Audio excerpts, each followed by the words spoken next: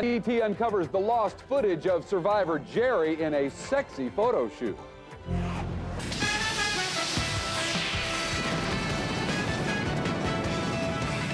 This is Entertainment Tonight, the most watched entertainment news program in the world. Survivor Jerry's wild photo shoot and who Richard Hatch thinks will be the next to go. Her teammates don't like her much either.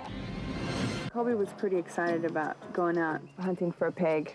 Tonight, Jerry and Colby hope the brush fires in the Outback will flush some game their way.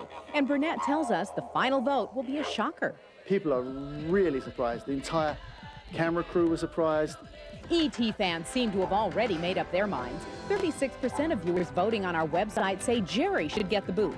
But Richard is quick to point out that viewers often voted against him last season.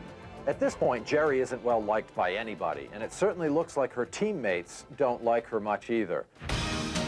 Even if she is cast out, you may be seeing more of the aspiring actress. We've uncovered this photo shoot scene shot in 1995 from the independent film Mr. Lucke, which stars Jerry as a New York fashion model.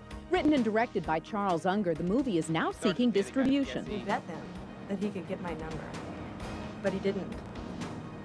So when are you going to try it? Then, Survivor's Jerry on the big screen. Wow. So this is what you wanted to show me. We've got the Outback Beauty's performance.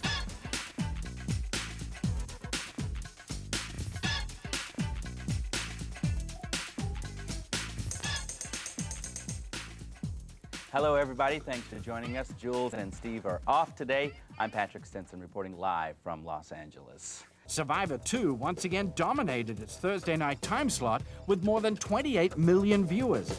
Another 22 million remain loyal to their old friends on NBC. Those weekly top ratings have brought unprecedented exposure to Jerry Manthe, the 30-year-old aspiring actress from LA. Her anything-goes, some might say conniving, approach to playing the survival game has made her one of the most talked-about contestants. I hate to say it, but I'm kind of good at manipulating as well when there's something that I want. Wow. And what Jerry seems to want most is fame. Her aggressive nature, in fact, won her a role in the independent film Mr. Lucke. America wants somebody, a go-getter, who will stop at nothing to get what they want. That's the American dream. That's what she's doing, and that's why she's getting the popularity she has. Really? Let's go. I'm Greg Agnew for